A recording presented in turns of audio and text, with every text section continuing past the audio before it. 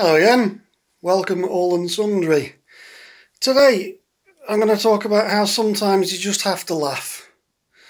Sometimes when you have a brain injury or any of the associated conditions, you just have to turn around, put your hands in your hair, not in your hair, especially not when you're wearing a hat, but sometimes you have to put your hands in the air and say, if I don't laugh, I'll cry. I'll give you a few instances. I can't even speak today. Hey, you have to laugh. You see, there's a good instance straight away. Every time I leave the house, I have to laugh because I have to do a routine: keys, wallet, phone. If I've got my keys, I can get in the house. If I've got my wallet, I can pay for something. And if I've got my phone in an emergency, I can ring someone. The amount of times I've got halfway up the street and patted my pockets and realised I've forgotten my phone or my wallet. My neighbours must watch me with glee. There he goes. He'll turn around in a minute. He'll turn around in a minute. Oh no, maybe I haven't forgot. There he goes. And he's home. And watch the back door. There he goes. And he's out again. And he's away like a racehorse down the street because he's now a couple of minutes later than he thought he was going to be. I've paid for meals with a bus pass, or at least tried to. I've not paid any attention. I've just reached into my wallet, pulled out my bus pass and tried to pay for a meal with my bus pass. You have to laugh. When a waiter's looking at you as if he's examining the photo on there, looking, you ugly git, and you're thinking, just take my money, and he's thinking, this is a bleeding bus pass. You have to laugh. But you also have to laugh conversely when the bus driver's looking at you as if you're mental when you're trying to pay for a £1.25 ticket with a credit card. Because you've not realised you haven't got the bus pass in your hand because you've probably left it at the bloody restaurant.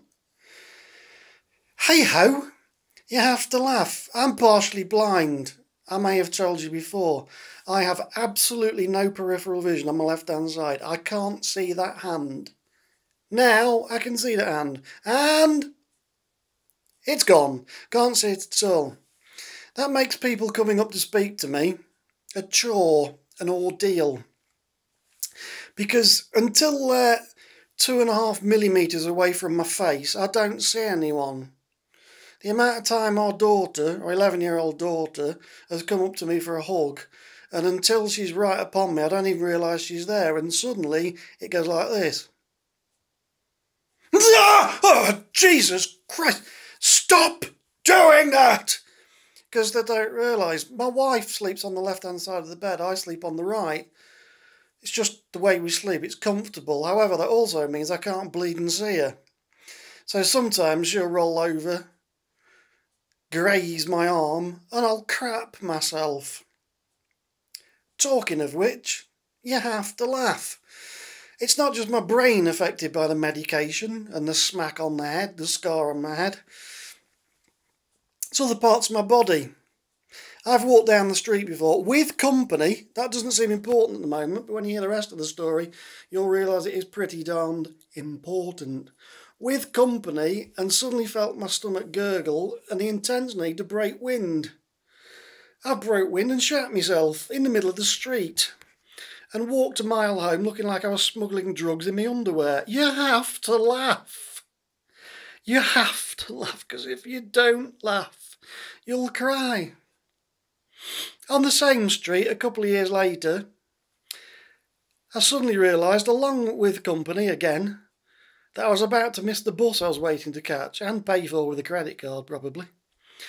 I started running, well, jogging, lightly, and turned left to head towards the bus stop.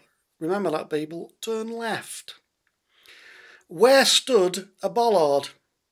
One of those black wrought iron, waist-high bollards. I didn't see it, it wasn't in front of me. I turned left and carried on running, and the bollard hit me right where the sun don't shine. At speed. At full speed. At least 15 people saw this. Saw me keeling over a bollard in the middle of the street because, well, let's just say a certain part of my anatomy was screaming in agony. I waddled home like a crippled duck, and then spent the next half an hour watching my own tallywhacker turn a strange shade of purple, brown, blue and green. It was like watching a child's kaleidoscope. and then spent the next 2 weeks going for a pee and staring down at a black penis. I looked like I was walking around with a char-grilled sausage in my underwear. The other side of the underwear from the drugs I'd been smuggling 2 weeks beforehand. But you have to laugh. You have to laugh. A similar thing to the toilet accident has happened to me in bed. I felt the intense need to eat a couple of pears. A couple of pears turned into 5 pears. And what I've just described happened in bed, on the sheet. I had no idea it was happening, but you have to laugh. A few months later, my wife decided to massage my back because I fractured a vertebrae in my spine. In the accident, sometimes I get quite sore back. She massaged my back and it was absolutely blinding until my nose started pouring with blood. So now the sheet's got blood on it and the other thing on it. I snore in bed. Occasionally I drool. So now my bed sheet's got drool on it, it's got blood on it, it's got crap on it. It's been washed, it's been bleached, it's been sanitised. Our bed sheets look like the Turin Shroud. But with me, not Jesus Christ. Except this is real and not fake, allegedly. Our bed has more DNA of me on it than the numerous blood samples I've given into hospitals. But you have to laugh. I'll wander around the house now just to show you how you have to make light of everything. I'm going upstairs now, but I think I told you in my last film, or the one before that, I can't remember, I've lost track, that on Friday this week I'm having a sleep study in hospital. I've got to stay overnight being filmed fast asleep in hospital. That'll be fun.